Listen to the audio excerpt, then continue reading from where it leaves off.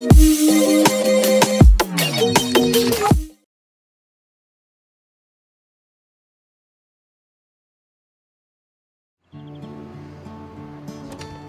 we've stopped.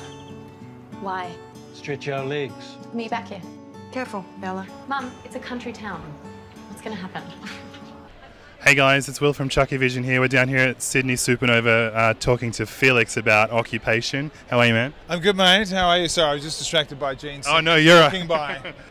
Tell me about the film. Tell me about your role in the film. I came on. I did the first film Luke ever did, Red Billabong, as like a kind of baddie, secret American character, and this one I play a country and western DJ who just gets thrown into it, and so he's really quite Machiavellian, and it was cool. I got to do a bit of writing on this one as well, like character passes, and suggest friends that should play certain other parts, which was cool, like Aaron, and because I've known him for years. But yeah, Luke's lovely. He's just like a genuine collaborator. He really wants to know what everyone has to say about their character, and he wants to throw it in the mix if he can make it, work. And it was a very fun experience. So obviously you had the opportunity to kind of develop the character yourself a little bit in this. Yeah. I got to develop my character and do character passes, like dialogue passes on a few of the others, just to just round them out maybe a little more. And we're writing the sequel together, which is kind of cool. So yeah, it's very fun. It's like, do you like things blowing up? Like, I couldn't believe when I saw it. I was like, that is a lot of stuff. Like, maybe I'm old, like I'm 49. So yeah, I went to the cinema and went, my God, that is so loud. Like, that is like, I've been at a rock concert. Like, you feel it in your chest. It's like when the 50 cal goes off. It's like, Jesus Christ. But yeah, it was a very fun experience. So I think that's always a good sign when especially when you're making something that's difficult. And we're shooting fight scenes in the rain, and me and Tam punching on in the rain, and for nights and nights, and you still have a great time. It's sort of So how have the fans been down at Supanova today? They've been lovely. I mean, everyone's sort of really lovely, and they come over and they just want to have a chat and see that you're a normal human-ish, normal.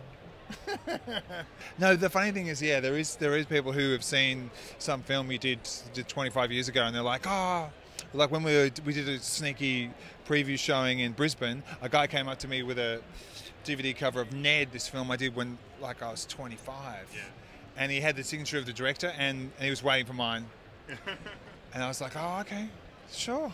I was like, if you want that. Is that crazy? Like, are there things that you've done that you kind of go, oh, I forgot about that? You forget it. Like, I remember Ned because I know I just worked with Abe again on Little Monsters, his like comedy zombie film, which is coming out at the end of the year, and I've been friends with him forever. But no, there's some jobs here you forget. Or you see a photograph or something, or someone posts a photo and you're like, oh, that's right, I played Prince Clavor in Farscape in 1990-something.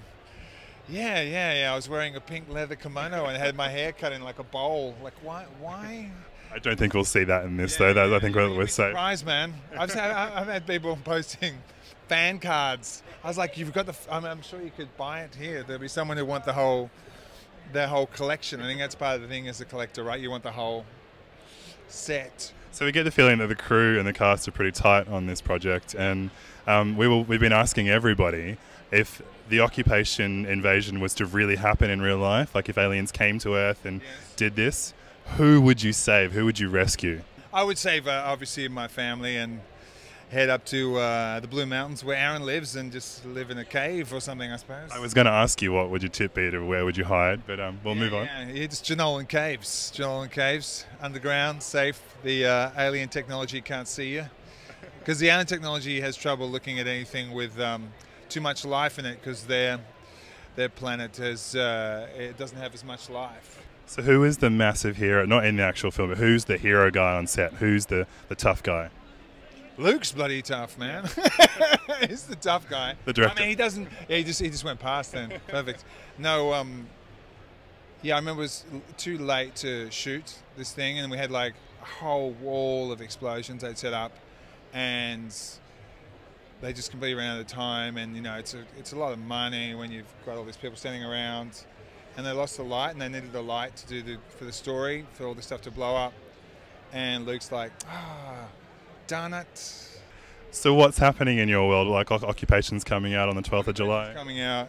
Necromancer is coming out with Monica Bellucci. She's pretty amazing. La Bella. She's like 53 and like, it's amazing. And then it's a very funny story too. It's a clever script. And Little Monsters, Abe's films coming out. I'm writing on the sequel for the next little while.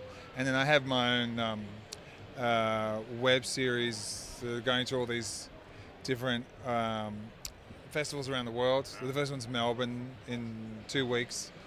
And yeah, so I'm doing a lot more writing and directing. I'm about to do a little bit on another film, Palm Beach, with Richard E. Grant, and which Aaron's doing as well. Yeah.